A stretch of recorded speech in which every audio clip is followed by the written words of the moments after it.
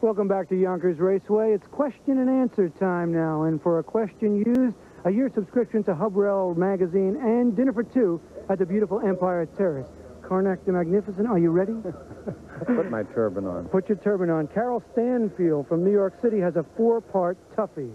She wants to know, have there ever been any horses that have competed as both harness and flat racers during their career? So far, it's not tough. No. No. No, Carol. A simple no, Carol. Part 2, do the offspring of harness horses ever become flat racers or vice versa? Again, no, Carol. Neither a harness horse can run fast enough to compete in thoroughbred racing, nor can any thoroughbred trot or pace fast enough to be competitive in harness racing. Carol, don't worry, we're not through. 2 more parts. Do jockeys ever become drivers or vice versa?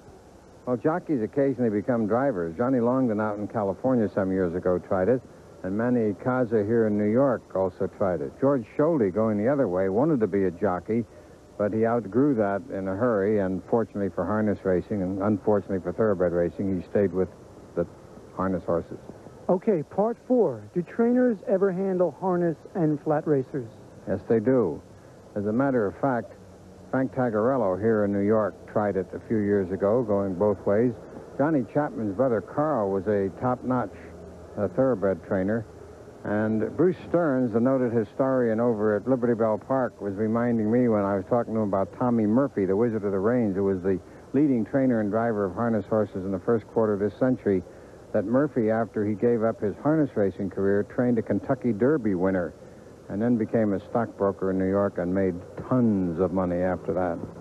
Well, thank you, Carol. Now, on to our next question. It comes from Hank Tarloff from Flushing, New York.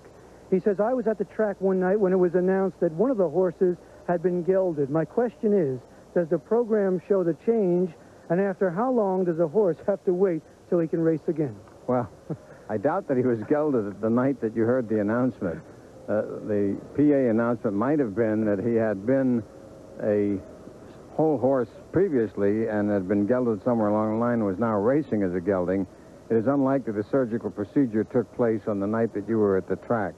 As to how long they have to wait to come back, that's largely a question of how successful the surgery is. I would say that a month is plenty of time to get them back to the races, at which time their whinny might be an octave or 2 higher, but their temperament might be a little bit better when they get back to the track, and they might be a little bit more manageable. An octave or 2 higher. Well, thank you both for your questions, and if there are some of you folks out there who would like to get in on questions and answers here at Yonkers Raceway, just send those questions to OTB Questions and Answers.